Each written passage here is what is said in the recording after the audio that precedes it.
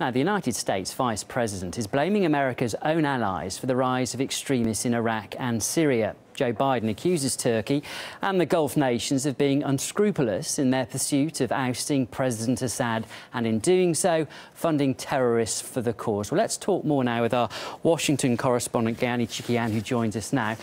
What exactly did he say? Well, Andrew, U.S. officials now openly admit that their allies, Saudi Arabia, the United Arab Emirates, Qatar, and Turkey, have supported extremists in Syria, and that thanks to their help, ISIS became what it is today. Vice President Joe Biden called the allies the biggest problem the U.S. had in Syria. And we have a clip. Let's listen. Our allies in the region were our largest problem in Syria. The Turks were great friends, and I have a great relationship with Erdogan, which I just spent a lot of time with. The Saudis, the Emiratis, etc. What were they doing? They were so determined to take down Assad and essentially have a proxy Sunni-Shia war. What did they do? They poured hundreds of millions of dollars and tens, thousands of tons of weapons into anyone who would fight against Assad, except that the people who were being supplied were al-Nusra and al-Qaeda and the extremist elements of jihadis coming from other parts of the world. Now, you think I'm exaggerating? Take a look. Where did all of this go? So now what's happening? All of a sudden, everybody's awakened because this outfit called ISIL. Listening to that, it does seem to be a very marked change of tune, doesn't it? Because a year ago, this wasn't the message. No, that's exactly right, Andrew. It was only about Assad and how to remove him from power. The U.S., too, remember, was focused on that. And the Obama administration used to say that it's coordinating the efforts of the allies to support the Syrian rebels. And Joe Biden now says allies were the biggest problem. I mean, obviously, he's trying to distance himself from what's happening from the allies. That's exactly how it seems. Now that ISIS grew into this monster and included many other rebel groups that received training and support from so-called friends of Syria, the U.S. steps back and basically throws its allies under the bus. And one may ask what happened to all that coordination business.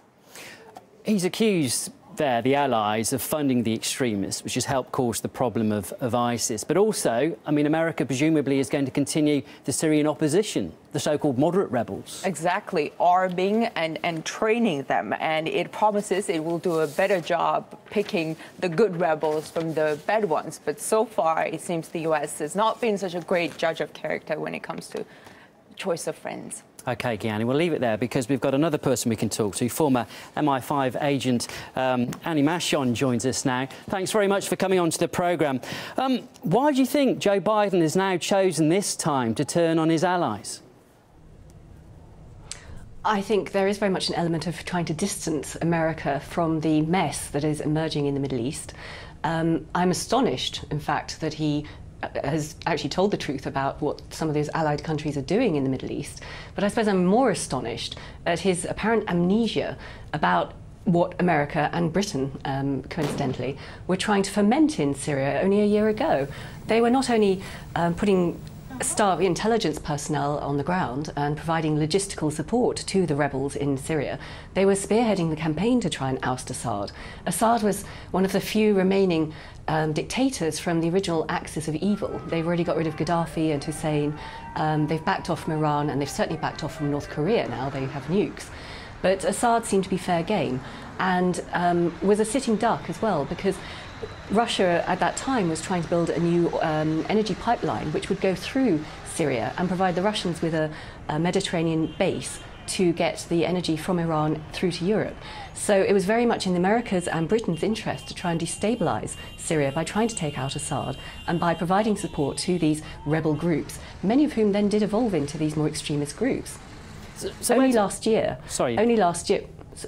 Sorry, go ahead. only last year our governments were still talking about aiding these groups, even al-Nusra, which had been taken over by al-Qaeda extremists, which were frightening even some of the original al-Qaeda people. So they were desperate to get rid of Assad in order to thwart Russian interests in that region. Where does this leave the coalition, given that he's taken such a swipe at two of its leading members? A very good question. It's interesting that he has raised the fact that Saudi Arabia is involved in funding some of these groups, but I think America is really taking a risk here because they are such key allies in the Middle East, Saudi Arabia. For them to attack them and to sort of try and undermine the credibility of what Saudi Arabia has been doing in the region, and not just in the region, but by funding Wahhabism schools across Europe and across America as well to spread this radical version of Islam, is quite frankly astonishing.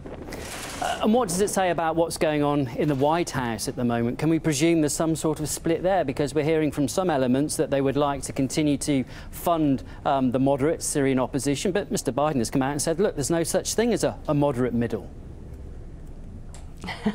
Well, perhaps the Vice President is finally learning some lessons from history. It doesn't matter who you think your friends are going to be in the region. Very often they will be taken over or subsumed into a more radical group. And we've seen this time and time again. And this is what keeps creating these new threats across the Middle East. So perhaps there is a split, and perhaps he is of the more moderate faction, as opposed to the neocon hawks that Obama has sought to appease over so many years with all these different interventions across the Middle East. Just a final question to you, Annie. You're a former intelligence officer. Barack Obama has blamed his own intelligence services for not picking up the danger of ISIS early enough. What do you make of that? Is it their fault? Well, they seem to drop the ball regularly. I mean, they didn't pick up on the so-called hijackers before the 9/11 attacks either. They didn't seem to have a very good feel for what was going on in Libya when they were in the process of toppling Colonel Gaddafi, and in the immediate aftermath when their embassy got shot up. So this shows a sort of systemic failure of the intelligence that the US government is getting. And I would put that down partly to their over-reliance on dragnet in electronic surveillance, where it is very easy to miss all the needles in the haystack. What they should go back to perhaps is more targeted human intelligence sources on the ground that can really tell them what it's like on the ground, and they can provide proper warnings to the people who need to make the policy about what they do in the Middle East. All right, fascinating talking to you. That's Annie Machon, a former MI5 agent, live from the UK. Thank you.